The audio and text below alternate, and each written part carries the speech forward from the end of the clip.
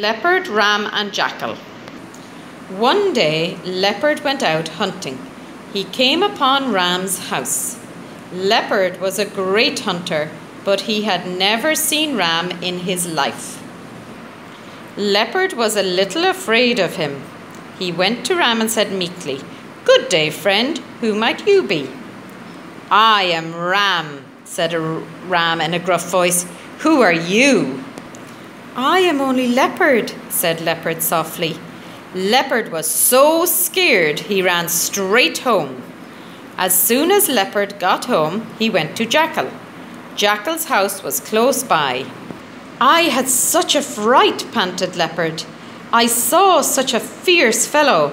He had a large head, terrible horns, and a rough voice. He said his name was Ram." "How foolish you are," laughed Jackal.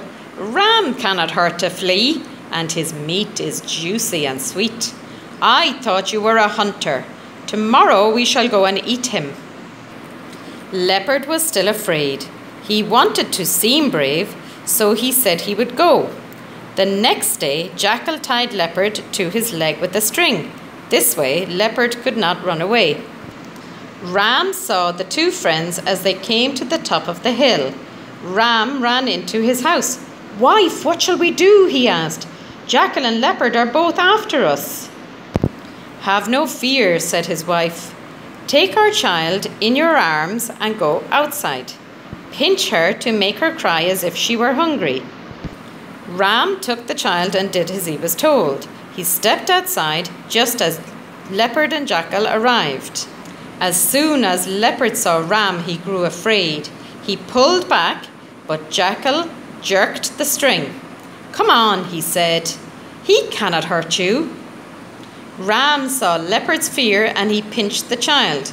The child began to cry, and Ram said in a rough voice, "Jackal, you have done well.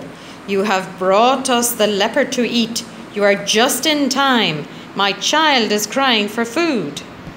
These words were more than Leopard could stand.